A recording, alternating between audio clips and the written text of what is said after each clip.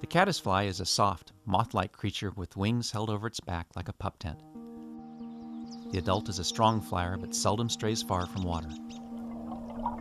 Like the butterfly and other insects who undergo complete metamorphosis, the immature caddis is a soft-bodied larva rather than a hard-shelled nymph. The most primitive caddis larvae roam the riverbed hunting for food and are very exposed to predators such as trout.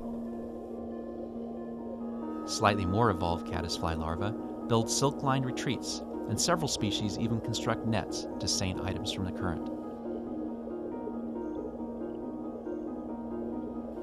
As drifting chunks of gravel and other garbage frequently wreck the nets, the caddis finds itself with a never-ending task of repair.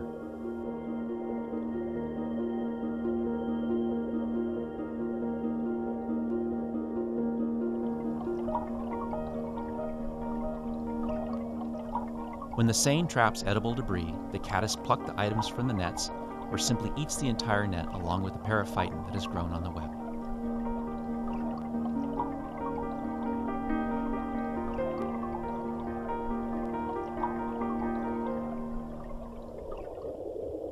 Caddisfly larvae are not above stealing and are frequently found plundering neighboring nets. The more advanced caddis species construct sheltering cases from sand, gravel, and other materials. One of the most primitive case builders, the Glossosoma, builds a dome of gravel over itself and with the aid of a silken cummerbund slowly prowls the riverbed in search of algae. The gravel shelter was an important step in the evolution of caddisflies. However, the dome doesn't accommodate the larva's growth, and the larva must frequently expose itself to the elements as it builds a new home. The gravel case, nearly weightless in the aquatic realm, becomes a lethal burden when water levels are quickly lowered. The larva can only carry the case a few millimeters before succumbing to exhaustion. Hydroelectric regimes and recreational pulse flows are major threats to Glossosoma's existence.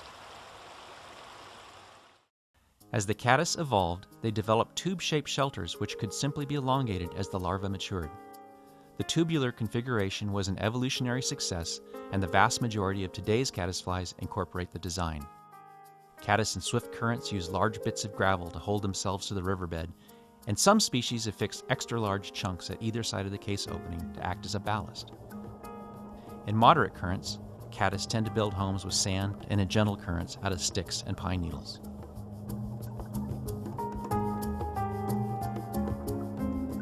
In calm spring creeks and lakes where ballast is of no concern, caddis cases will be constructed of lightweight leaves and grass. Many of these larvae have the ability to release air into their case and float to the surface where they get dispersed by wind and waves. Most of the time, however, gravity gets the better of them. Many caddis species move about their environment by lowering themselves down current on tethered silk strands. They dangle in the richest flow from where they capture food items or simply rappel from point to point as they investigate the neighborhood.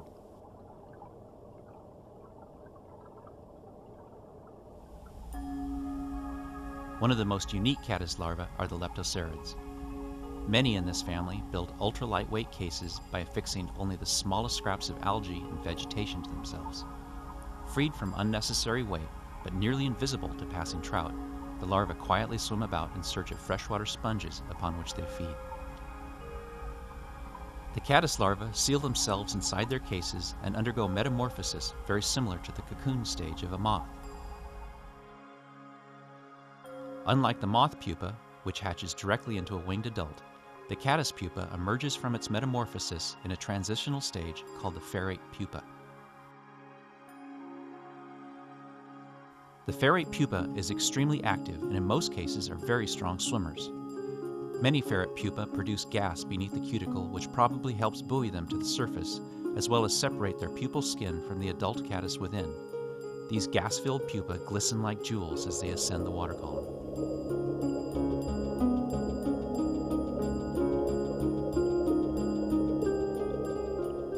Most caddis depend solely on their powerful swimming ability to reach the surface.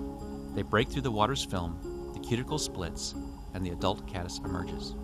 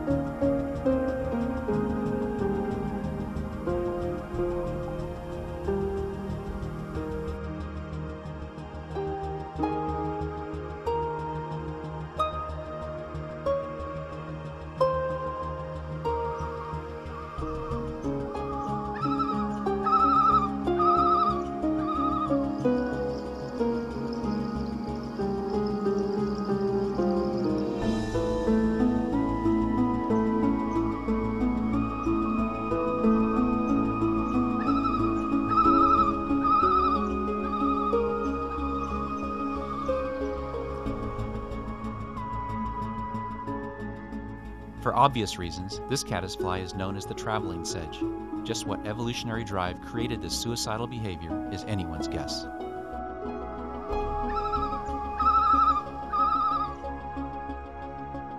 Some caddisflies forego the perils and uncertainty of open water emergence and instead crawl onto land. This pupa has just emerged from its case and is hyperventilating by pumping oxygen through its gills prior to leaving the water. The famous October caddis is one of the best-known terrestrial emergers.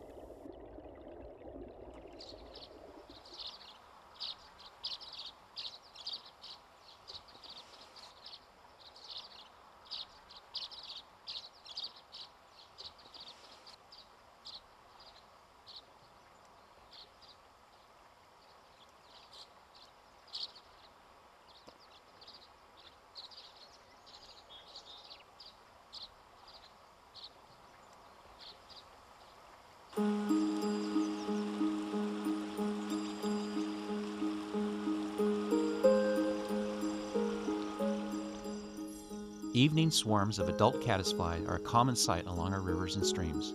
Caddis may swarm for days on end before settling down with a chosen mate. Some caddisflies lay their eggs by dapping the water while in flight, while others oviposit in the splash zones and allow ripples and waves to pull the eggs under. For trout and trout fishermen, the most exciting caddisflies are those who return underwater to lay their eggs. These terrestrial insects coat themselves with a glistening layer of air from which they breathe. They make easy to see and hard to resist targets for hungry fish.